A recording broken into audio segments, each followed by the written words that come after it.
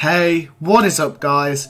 Today I'm back with what is actually my second video, and this time I'm just going over a resource that is going to help you get every rare fish and bug in the game. So whether you're worried about the exclusives, whether you're worried about keeping track of what you've got, whether you don't actually know what you're missing, there's not very many resources out there that I've seen that are personally going to be ones that I use regularly, but this is one I saw come across my Twitter dashboard and I fell in love with it.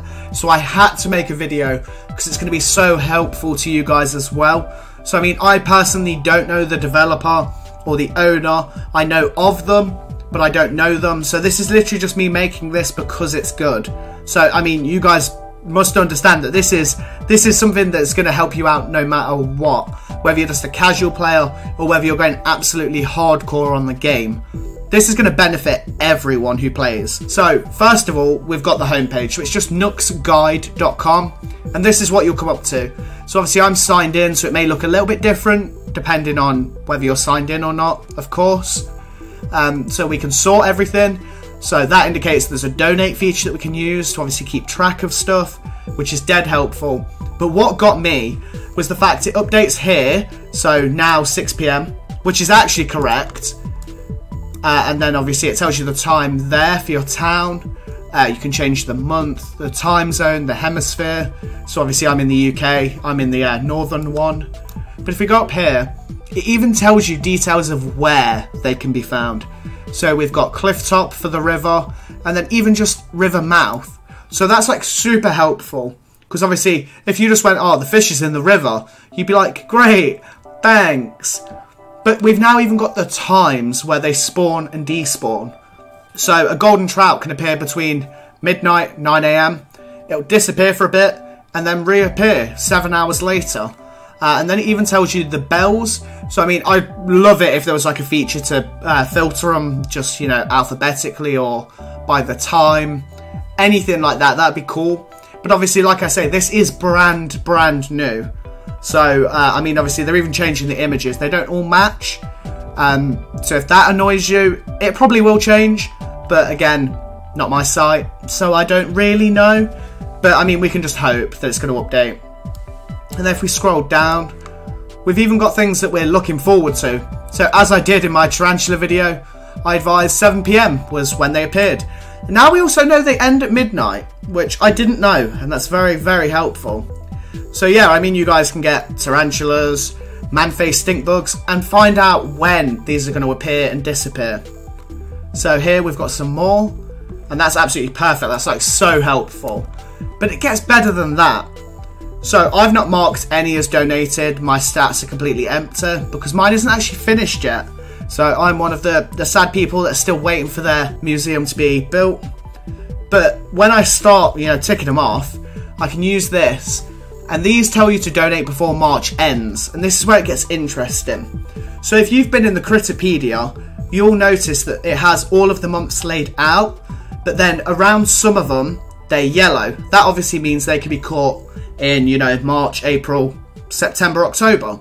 Just for a wild example. But this tells you the ones that are leaving this month and ones you've not donated. And it also tells you if they're available now. So I imagine that might say available at 7 PM or it might just be available this hour. And then it's got not donated yet but is available, and these will still be around in April. So, you know, you can catch these ones are available. You can catch these today, and then obviously they'll still be around anyway. So, you know, you can just really start ticking things off and just going through them. Which, again, super handy. Especially for people like me who don't yet have the museum. It's going to be super helpful to just be able to see them all here. And obviously because it is just a website, you can use it on your phone. So whether you're at a friend's house with your Switch, just use it there. Or whether you're at your desk like I am now, I can just use it on my PC. So I don't have to worry about it being an app, which is one thing I hate about like game companion apps that people make. They're great, they're awesome, but if the developer stops making them, they become real bad. And you know, you forget they're on your phone. Because if you're at your PC, you don't check your phone as much. At least I don't. So yeah, you've just got all these helpful features. So, you know, if I go through these, let's say I catch all of these now. Okay, so boom, we've ticked one off. We click some more. 2 out of 7, and it's just updating everything here. So obviously, leave it in March. So if we click a different one, that'll stay as 3, but the rest will update. So obviously this will change, presumably to April in the next couple of days. And then if you want to just go to a massive exhausting list, you can just, you know, click through these. So what I'll do is I'll find my donated ones, which I don't actually know if I've donated. I just clicked random ones for the sake of this video. Oh, leaving this hour. So that seems new. Ah, so yeah, after 7 PM this will be gone. So we've got leaving this hour as well, which I must say I didn't notice that earlier, which is even more helpful. We're learning together here. But yeah, this has got so much useful stuff on. There's also flowers, but we're not going to check that out today. Well, we might do it today, just not in this video, because I want to hopefully be able to show you guys the flowers and just create a guide for that, because I'm starting a garden and I want to be able to show you guys everything. But obviously I need to actually have the flowers to show you the footage. It's all well and good me pointing out which flowers to do, but I need to show you guys what they look like as well. Just because that really means I get a cool garden to show off as well. Which, I mean, that's a win-win for both of us. So, I mean, we've got so many cool features here that we can just use. And I personally will be using this. But, like I said, this isn't my site. I don't know the person personally who made it. So, yeah, I strongly recommend it, no matter how hardcore you are. You know, if you think, oh, I'm not going to use it, just give it a go. You might as well. And then, hopefully, you can get some of these rarer things. You know, the ones that are worth a little bit more. And you can just keep track of it that way. But anyway, guys, that is it for today's video. If you did enjoy, please leave a like down below. And hell, if there's any other resources you guys use, let me know down below so I can check them out. And I can hopefully advise if they're great or not. And share them with everyone else. Because I'm really getting into this game now. And like I said in the last video earlier today, there's going to be a ton more content.